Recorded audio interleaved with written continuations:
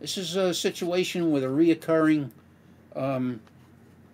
P0741 code for TCC stuck off, and the converter clutch is slipping. There's no question about it. If you look at this graph on page 20, you can see the slip is well over 500 RPM in some areas. Take a look at the maximum slip we incurred here. At one point we actually went up. If you look at the top of the screen here, you can see we went up to 1123 RPM of slip, way up here. Now if you look at where the cursor is, this red line, at that point currently that was slip of 589 RPM. So we're genuinely slipping that converter pretty good here. And why is that? Well, this 6040 is a generation 3.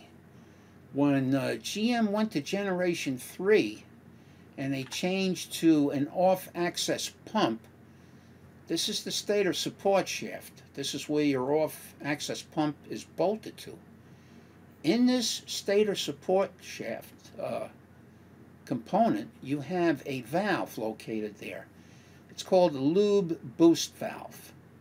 And you're going to see that this valve is an extremely important valve, not only for lubrication purposes, but for converter clutch application as well. And this valve is very busy. And like most valves of this type, it suffers from one of the things that usually cause a wear issue, and that's side loading.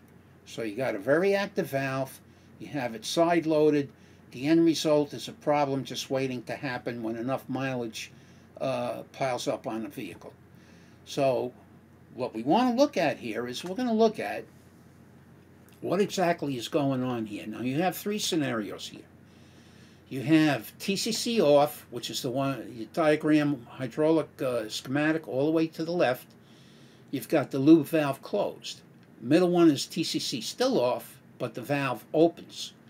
The last one on the right is TCC on, the lube valve opens all the way. Now, let's see if we could take a closer look at this.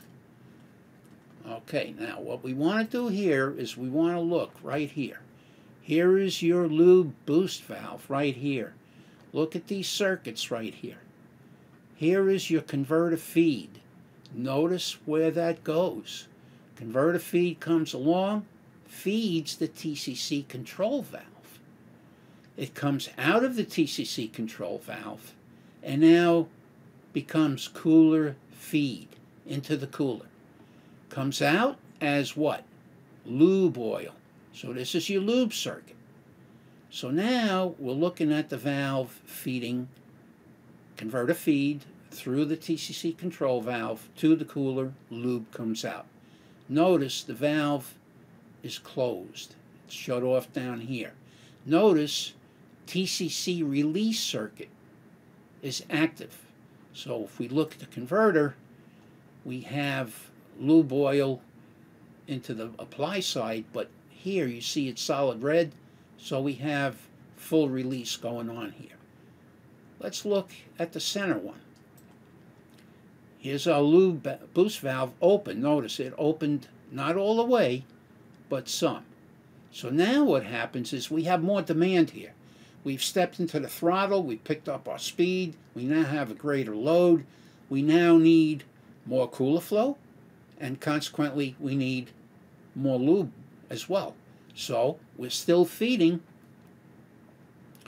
our converter feed through the TCC control valve, in through our cooler feed, and out comes the lube circuit. Notice TCC release still active, as you see here. Okay, now let's look at what happens in the hydraulic schematic all the way to the right. Now look at the lube boost valve. See what has happened here? It's opened all the way. Because now we're going to apply converter clutch. So now watch what happens. Here's our TCC release. It's now empty. We're not releasing the converter clutch at this point, but our apply circuit is active. We're still feeding converter feed in through the TCC control valve It is still becoming cooler feed and comes out as lube, but we are now going to TCC apply up to the converter, and bang, we put on converter clutch. So here's why this valve is so prone to wear. We're using this valve not only to control cooler flow and lube circuit, we're also using it to apply converter clutch.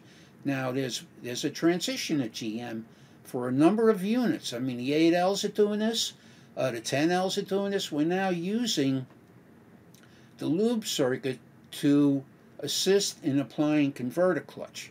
So whatever valve is doing it in the 8L and the 10L, I don't remember off the top of my head what's they're calling that valve, but it basically does the same function, does the same job.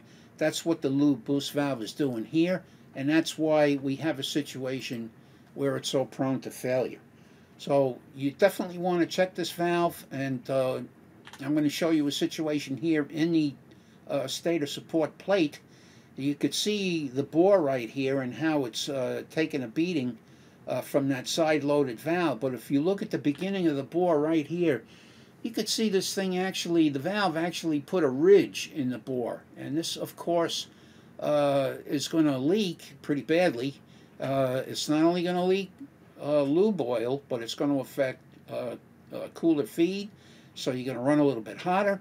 Your lube circuit's going to be affected, so now we're affecting our hard parts. They're not getting the proper lubrication they need, and as you saw in the graph, we're going to develop converter slip and store a subsequent code for that. So always check this valve. You got two ways to go here. You can either find a good used plate if it exists, or brand new, or you can use one of the aftermarket valve repair kits and fix it in that manner. Thank you for watching. For all confirmed fix videos and unlimited technical support, become an ATSG member, your transmission tech solution. Click the membership link below.